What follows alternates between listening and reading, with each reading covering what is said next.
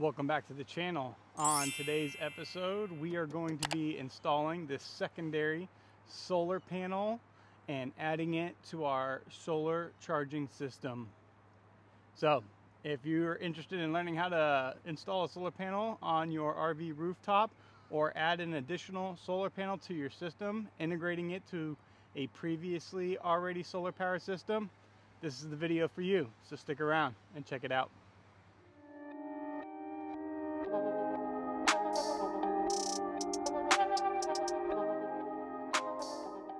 All right, so the first thing that we're gonna do is we need to map out where we want our solar panel to fit. Again, you wanna make sure it's in an area that's not gonna get a lot of shade, it'll get a lot of direct sunlight, and that it's mounted in a secure location on your rooftop. So what I'm gonna do is I pre-planned out this system when I installed the first panel. I waited until I had more funds to get a second panel, and now that I have, I am going to install it exactly in the same location on the other side of the roof with the same distances and square to this solar panel. One, so it gives a nice clean solar look up here, but also so that I can continue to add things if need be in the future. So let's do the first thing and get this thing situated on some trusses so that we make sure that our mount screws go into the truss in your roof and not just into some hollow wood where it has a more chance of causing damage from high speeds in the highway, wind, etc., moving around on that thin piece of plywood that's on top of your roof. All right, so I'm going to get into that now. So I previously already marked out my trusses. I've got one here. I also have one here. So what I'm going to do is I'm going to align these holes on the forward portion of this one with this truss, and I should have a exact same bite back here on this truss here. So my trusses are, I believe, 32 on center is what I remember. Don't quote me on that, but again, you can use a good stud finder to find your trusses in your roof, and then you go from there. So since I already know where my trusses are, the important thing that I need to do is make sure that I get this thing square and also even with the measurements I have on that side. So let's go ahead and start with that. First thing I'm going to do, since I don't remember what the measurement was, let's come over here. All right, so it looks like it's 19 inches is what I used off the edge of that roof over there. So let's go ahead and get this baby back on the truss and go 19 inches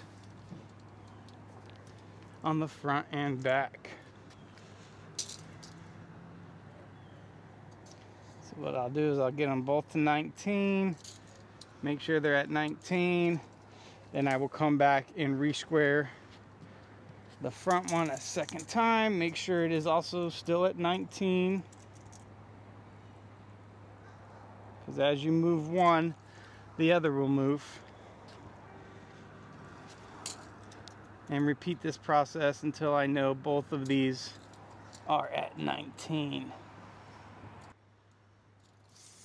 All right, so now 19 inches away from the edge on this one, 19 inches from the edge on this one.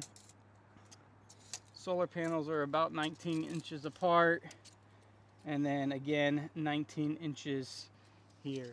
Everything's looking good and square. Now I just want to make sure that I am on that.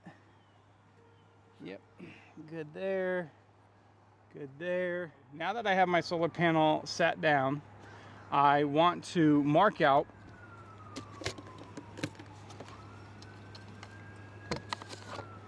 where my feet are, as well as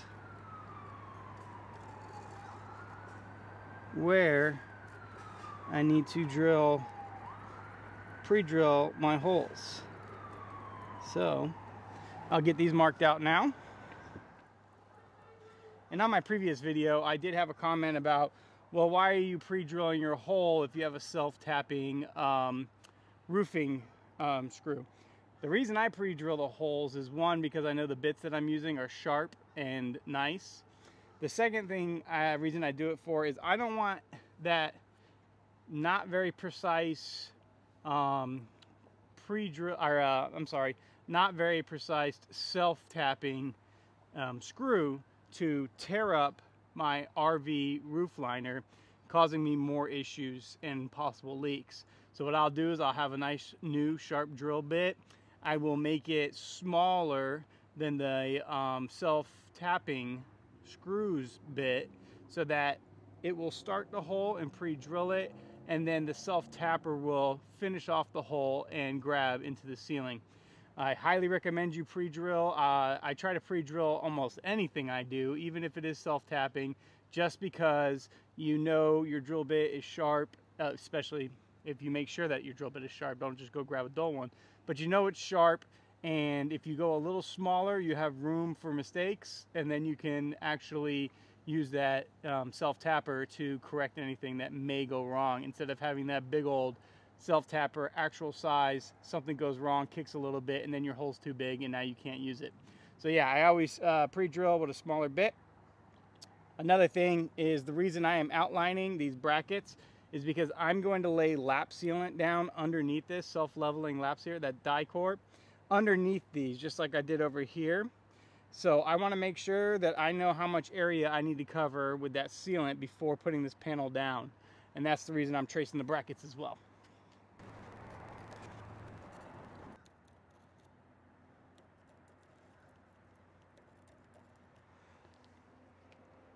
All right, now I've got all four brackets marked out and all 8 screw holes. Go ahead and move your solar panel out of the way. Now, another thing you want to do is make sure you have a clean surface before doing this. I have not cleaned the surface yet because, like I stated, I am going to be pre-drilling these holes. So what I'll do is I'm going to pre-drill them, and then any of the actual particles that come from the pre-drill, I'll be able to clean up, as well as the surface. So let's get some pre-drilling done. If you can see here, is I have a tape marker that shows me how far down I want to go with the bit and stop. I don't want to accidentally drill all the way down through my ceiling inside.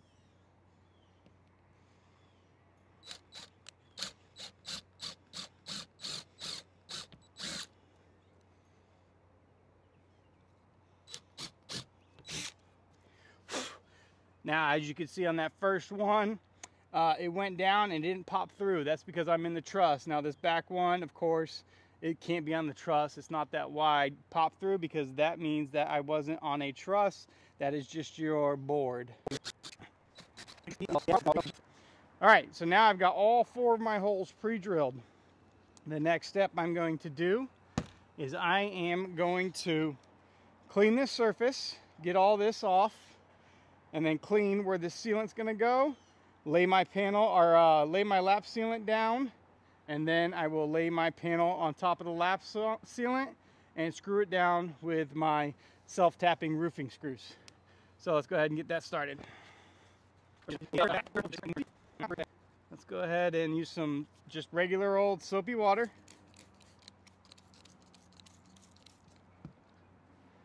Just give it a nice wipe down. Now you want to make sure that your surface is dry before you put your lap sealant down. So don't just spray it and wipe it and then throw your lap sealant down right on top of a moist surface. Alright, like I said before, now what I'm going to do is I'm going to apply my Dicor lap sealant. Again, all links will be in the description below the video, so I'll have all this in there for you.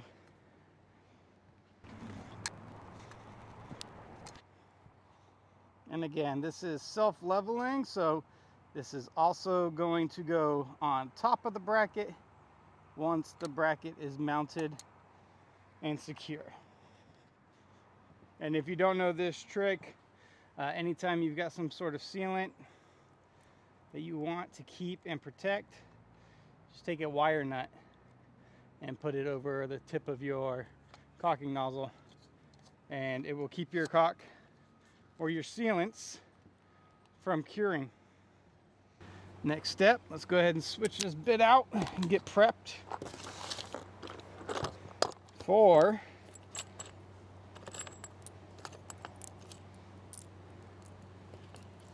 the self-tapping roofing screws. Okay, and this is a 3/8 self-tapping roofing screw.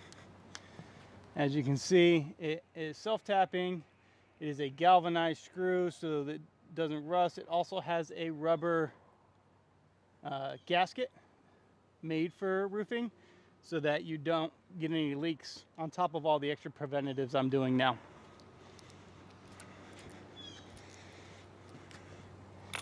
All right, got that ready. Let's get this panel over here. Now make sure your wires are coming out where you want them to come out before you put your panel down.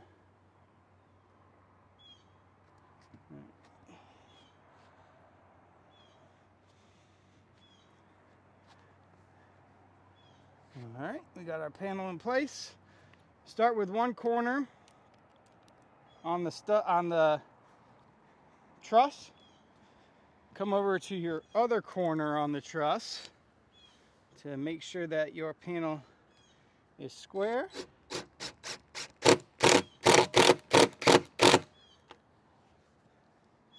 And then finish off with the rest of your screws. Let's go to this one.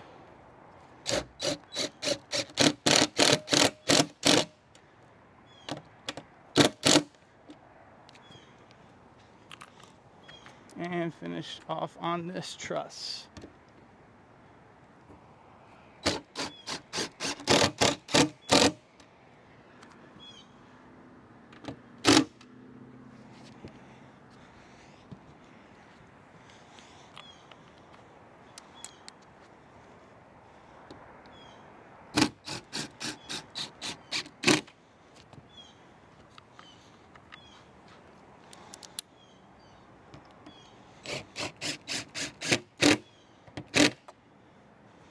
All right, looks like I'm short. I need to go grab 2 more. I must have miscounted. I'll be right back.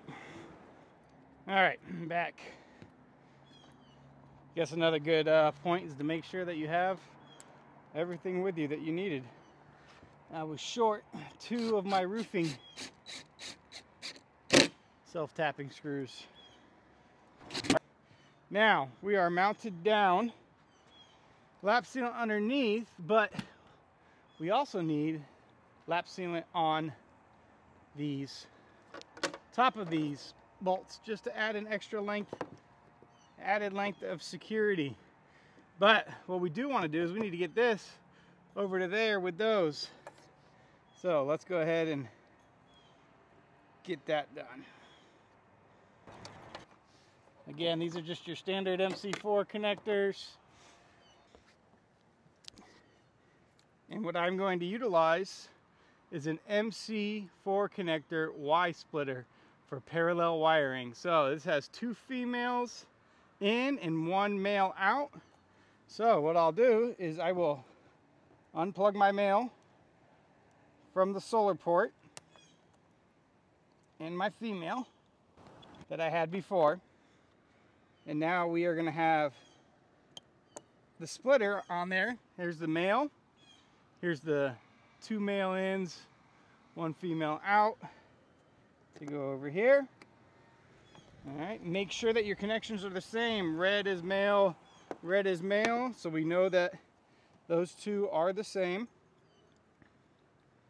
And what I'm going to do is plug that into here.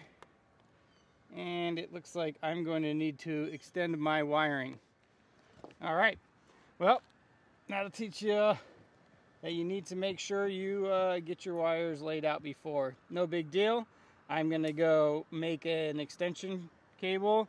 This is 10 gauge wire, so you just run a 10 gauge extension in here, and then we should be good to go. after that, I will finish off these panels by mounting all these down and then putting wire loom on all the wires to protect them. I did run out of wire loom on the last project, but while we're waiting on that, let's go ahead and put some lap sealant on these bolt heads, and we should be pretty much finished until I come back with that extension. Again, this is self-leveling lap sealant, so you just put a nice big glob on there around the bolt head, and it will level down and around it to seal it in. Make sure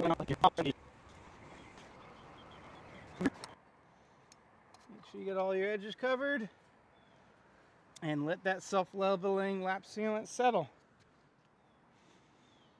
and you should be good to go. Another thing I want to point out is that when it comes to your brackets, even though I didn't show you, I did it off camera, you need to make sure your brackets are also clean and ready for this job. So that is pretty much it. Just need to make that extension, clean up those wires, and now you have added an extra 100 watts of solar wire power to your system. That simple, not much to it. Very straightforward. Your wires are labeled red and black, red being positive, black being negative. Just make sure that you know which way you're wiring them. You can wire in parallel or you can wire in series. I hope you enjoyed this video. Make sure you click that like button and subscribe. I have a lot more videos coming out in the RV world, the boating world, any kind of hobbies that you like to tinker and work on and do yourself to save you a little bit of money so that you can enjoy these hobbies more. I am the DIY dude. Again, I hope you enjoyed the video. Hit that like and subscribe, and I'll see you on the next episode.